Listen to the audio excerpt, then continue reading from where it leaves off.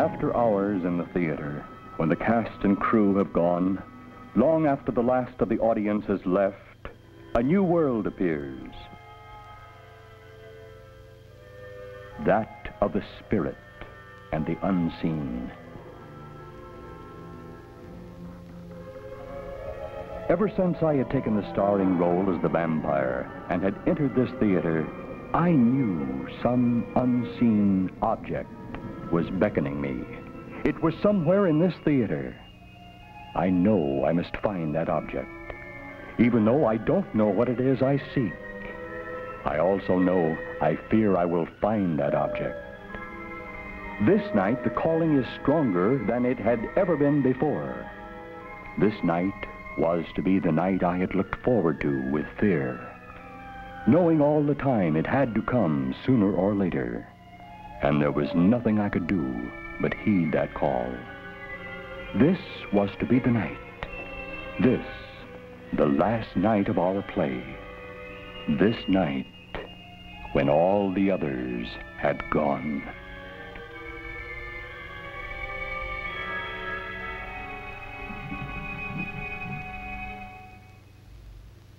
I leaned against the frame of my dressing room door, looking out across the long, darkened stage. High in the catwalks, a board creaks. Is it just a board? Or perhaps some unseen figure gliding there? A small guide lamp dies. It appears to have burned out after many long nights of continuous use. But has the bulb burned out? Couldn't it have been that some unseen thing has probed a hole through the frosted glass to let in the infectious air?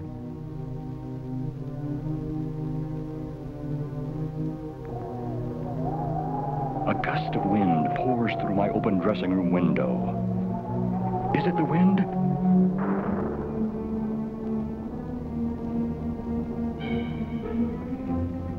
Perhaps another spirit entering for a night of pleasure in the lonely darkness that is this, the theater after hours, after the final curtain has come down. A cat screams. Why do I pay so much attention to the scream of a cat? It is outside. I only want to know the sounds from within. Perhaps it has come from within. Again it screams, like someone in mortal terror, in horrible, unbearable pain. The cries echo and re-echo throughout the building. Or are they echoing in my own mind alone?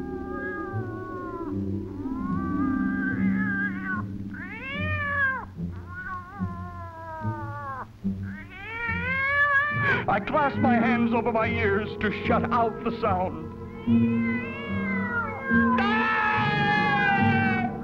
Suddenly, I realize I must have screamed, for my throat feels raw from a sudden violence.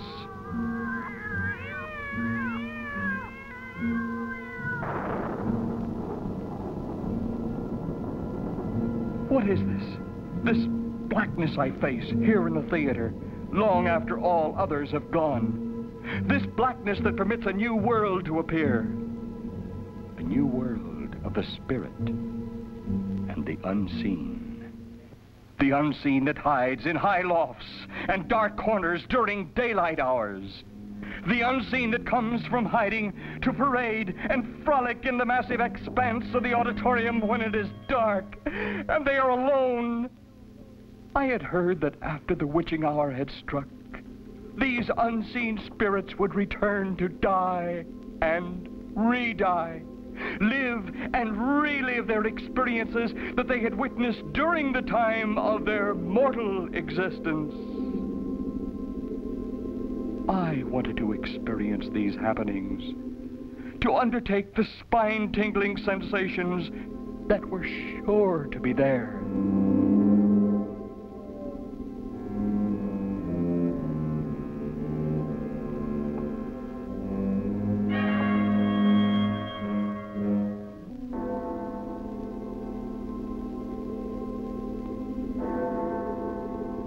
Midnight.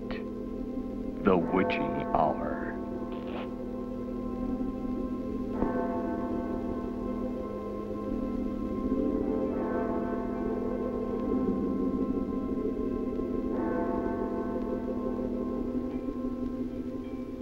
I leave the comforting lights of my dressing room and move to stand on the dark, empty stage.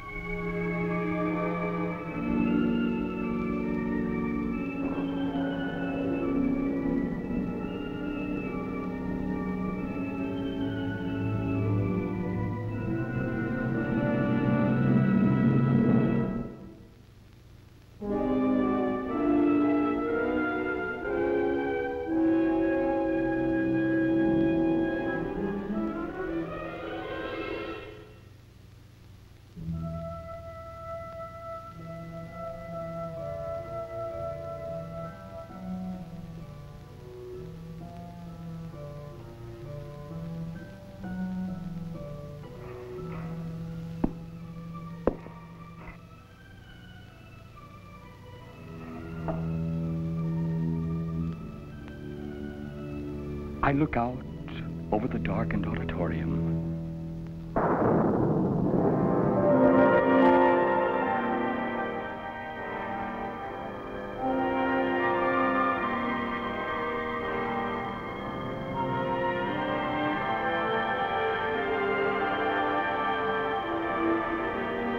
The seats out front are as I have seen them night after night while doing my lines on this side of the footlights.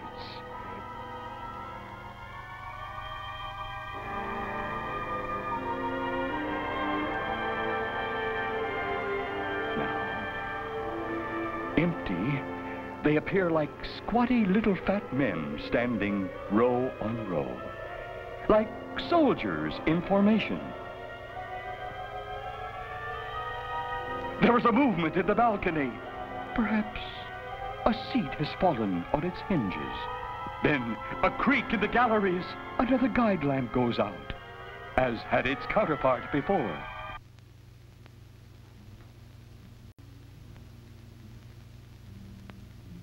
A chill passes through my body.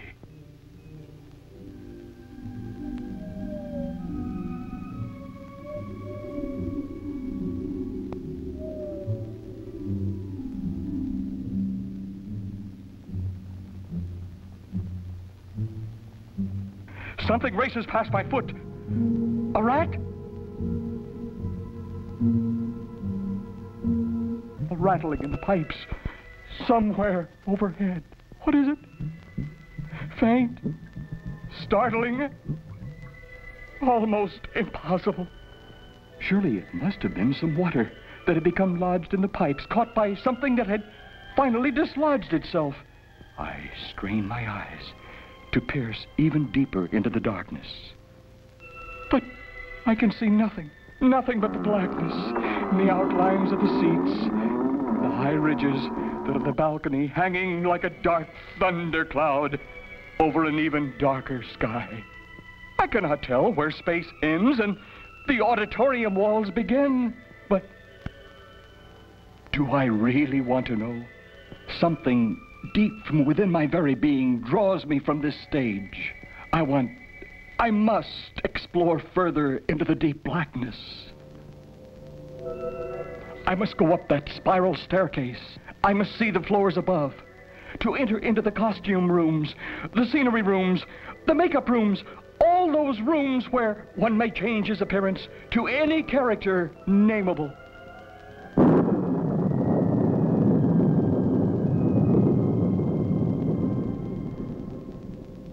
And unnameable.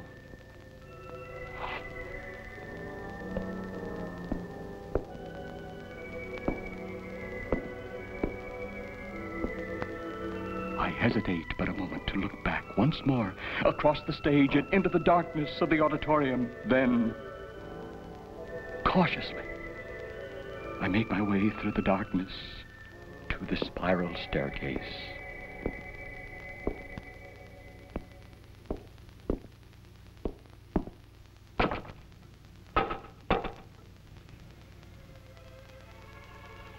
From somewhere high above, the faint light of the moon drifts through a window.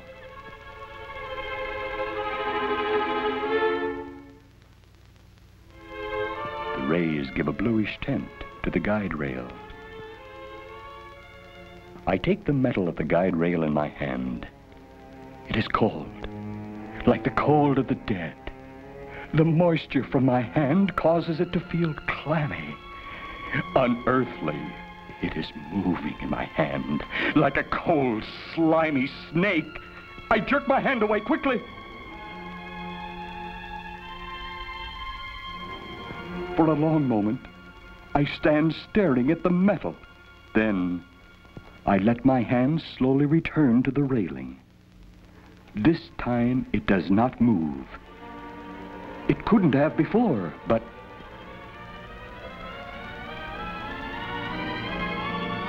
I climb slowly. The stairs ring against my weight, louder than I have ever heard them ring before. Or is it just my imagination? Impossible. The sound is echoing and re-echoing throughout the stage and the auditorium below.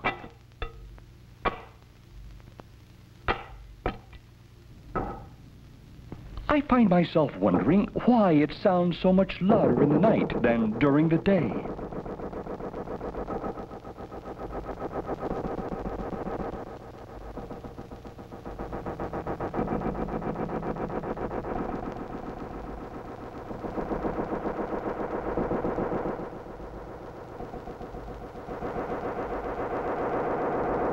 This was another strange thing that only the night can answer, and I must learn.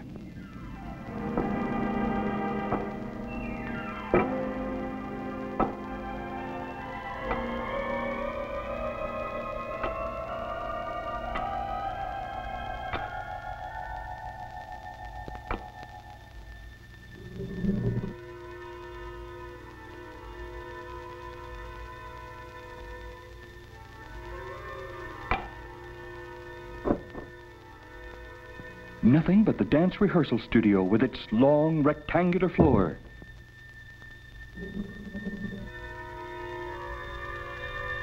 I stop at a moment. Then I continue on. The wind howls outside. I become suddenly cold. For the moment, it felt as if I had nothing on at all. I know I should think of other things, but I can't. How can I think of other things, of pleasant things, when I'm in a hallway surrounded by shadows and objects that can take any shape here, in the darkness, any shape my mind wants them to take. 10 rooms, each with a different setting of costumes, wigs, and scenery. The shadowing effect of this passage and its evenly spaced doors makes a deep impression on my mind, and beads of sweat on my forehead. The knob on this door feels the same as the rail on the staircase. But this time, I am ready for the clammy sensation. The door opens easily without a sound. The window at the back lets the moonlight filter through to permit me to see the silhouette of a woman with long, silk-like hair. I am startled, unable for the moment to move.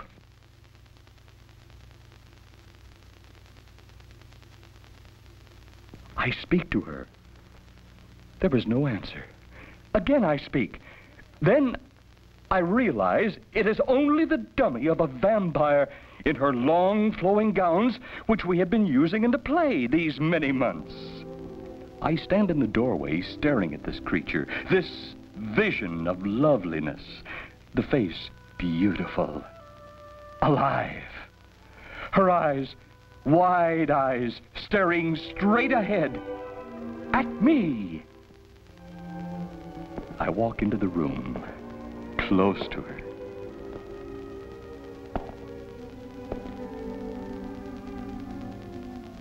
The folds of her dress brushes against my hand. I lift the flowing gown and caress it with my hand, then rub the smooth material against my cheek. Inwardly, I know I am smiling, enjoying this new sensation. Could it be love? Some strange love for this earthbound, unearthly creature who cannot move nor speak? I let the material drop back into place.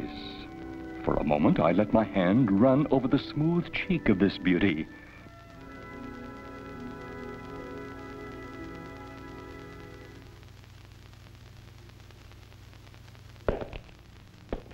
Then I move back to the door. In the doorway, I turn for one last look. Is she smiling? She is smiling. Her lips are drawn apart. Her white teeth shine like phosphorescence. Her hand moves, beckoning me to return. Return! Return to what? I slam the door. I have to break this evil spell of the night, which seems to have captured my body. I stand out of breath, panting against the door. I couldn't have imagined it. It had been too real. She had smiled. She had beckoned me to return to her. It had happened. I look and hunger to look still more. I know I have not as yet found what I am seeking.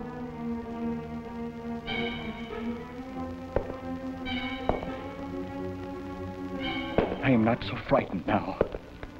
I know that for which I look must soon be in the offing, as I have only one last room to enter.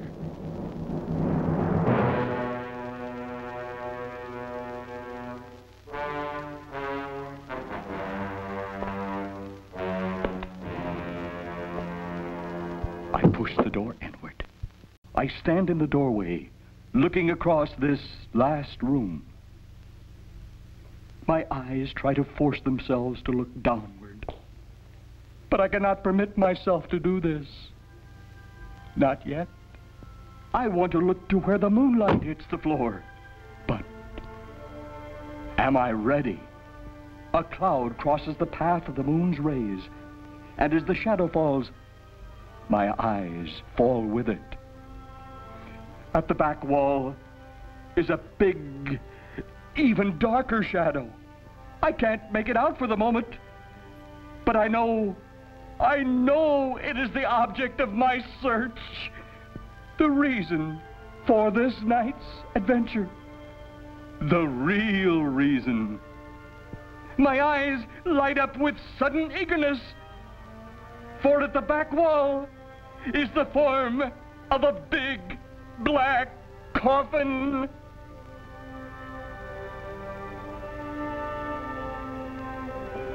I walked across the room to it, and slowly, ever so slowly, I raised the lid.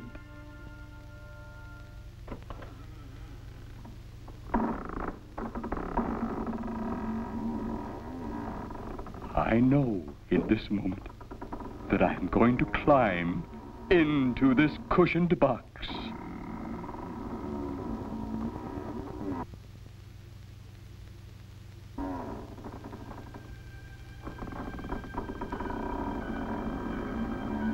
And permit the lid to close over me forever.